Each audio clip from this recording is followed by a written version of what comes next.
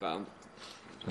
Welcome back to Squawk Box. Today, the Senate Budget Committee will begin a markup of a long-term budget bill. Committee Chairman Ken Conrad plans on using the Simpson-Bowles blueprint for deficit reduction. Joining us now, first on CNBC, the senator from North Dakota, Ken Conrad. Your ears might have been burning on Monday. Senator David Walker was speaking very highly of you, that at least, you're actually trying to get it done. And I said, well, he's not up for re-election, so he's actually doing the right thing.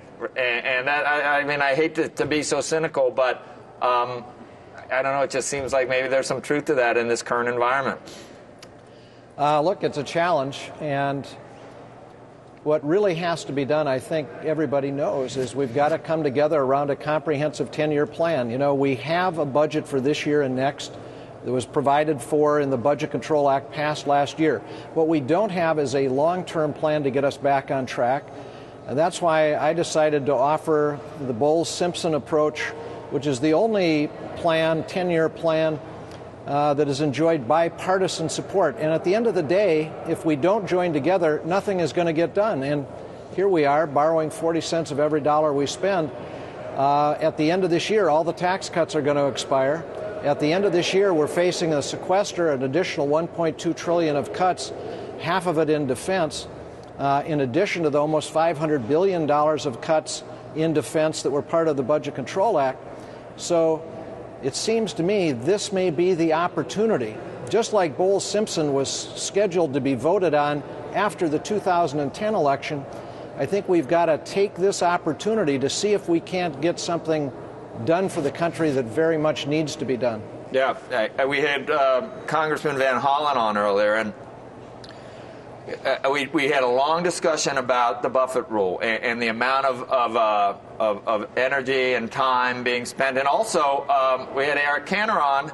He's got something that he's going to be voted on in the House today that he knows won't get through the Senate. And my point was, both sides, here they are, and even, the administration, this fairness thing and the Buffett thing, Senator, it's $47 billion over 10 years. As a Democrat, are you okay with that? Are you on board with that tactic, or is it pure electioneering?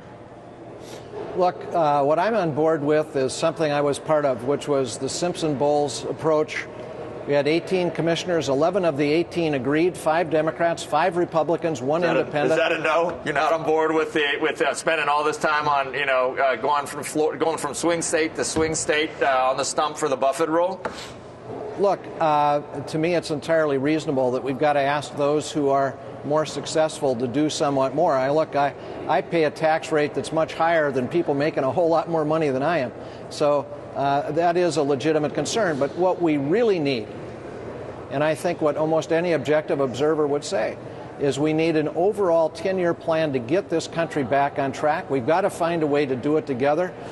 Bowles-Simpson, look, it's not perfect. It's going to have to be adjusted because changes have occurred since it was passed.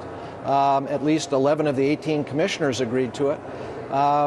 But we've got to take this on. What kind of reception are you getting from the administration? Are they cheering you on? We're behind you 100%, Senator Conrad. You're doing the right thing. What can we do to help you? This is great. Have you gotten a single phone call? I talked to the head of the Office of Management and Budget yesterday to advise him what I was going to do. I don't speak for others. I only speak for myself. I learned long ago, Joe, in this town, the only person I can speak for credibly is myself. David Walker singled you out as someone that we're in an election. I'm just writing it off to that. But if we really did have great leadership right now, they'd be on with you 100% with trying to. The budget got 0 votes. It was 414 to 0, and it didn't go much further. The other, the Republican budget's not. No one's doing anything. We're not getting anywhere. But Joe, I don't think that should be a surprise to any of us. When we fashioned Simpson-Bowles, it was scheduled to be voted on after the 2010 election for a reason, because it gave us the maximum chance of actually getting a result. I think, look, we are in election season. Neither side is going to get out of its fixed position until after the election. So my own belief is we have got to prepare for the moment when we really do have a chance. That moment will come right after the election. So right now, we need to be doing the homework to get ready. Senator, I agree with you, but it seems like we're always in an election season. As soon as the next election's done, then we'll be in the 2014 election cycle.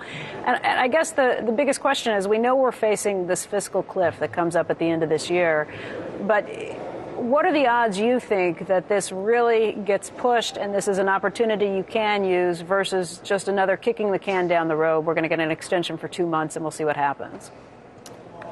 No, the honest answer is I don't know. What I do know is that our best shot is coming at the end of this year, and we've got to get ready for it. Those of us who served on the Fiscal Commission, those of us who served in the Group of Six, I think know how incredibly time-consuming it is to put together a serious 10-year plan. If we don't do the homework now, we won't be able to seize the opportunity, if it comes, at the end of this year. Okay. Senator, Godspeed. Thank you for coming on. We appreciate it. Hope to see you again. Keep us updated on your efforts. And if you get, like a single colleague saying that they're happy with what you're doing, let us know. That would be. I have had dozens of colleagues, dozens of them, call me and say, "Hey, this is what we've got to do." Just don't tell anyone I called. Just don't tell anyone I called you. Just don't mention my name. But don't tell anybody till after the election. I told you. All right, Senator, we do appreciate it. Thank you.